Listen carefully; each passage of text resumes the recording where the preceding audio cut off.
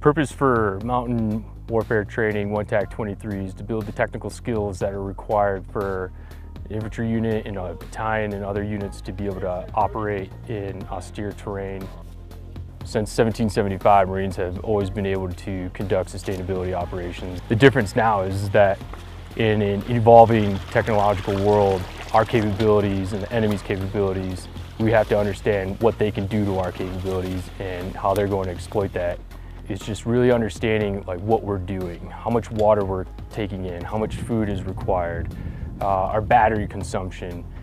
With all the technology now is like how are we going to be able to recharge and continue the fight with that type of asset. You could be on a completely different terrain feature on the other side of a mountain and you might not have actual comm assets to reach back to battalion. Even if you're in a defensive position or in a patrol base, that information flow, getting down to the lowest unit and understanding where everybody's at and what they're doing is crucial for effective operations throughout the mountainous terrain.